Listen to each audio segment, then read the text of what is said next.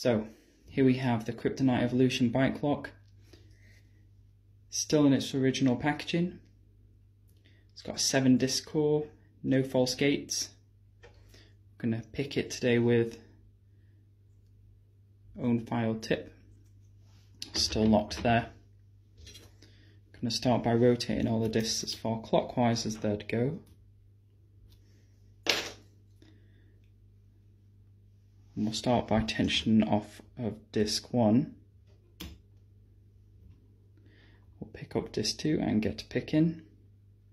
Okay, disc 2 is binding. Okay, good click on disc 2, that's set. Disc 3. Disc 4 is now set. Okay, disc 5 feels set. Small click on disc 6, good movement on core. I'm going to tension off disc 7 if I could just get my pick tip on there. And set disc 1. And we've opened the lock. So, Kryptonite Evolution bike lock, done.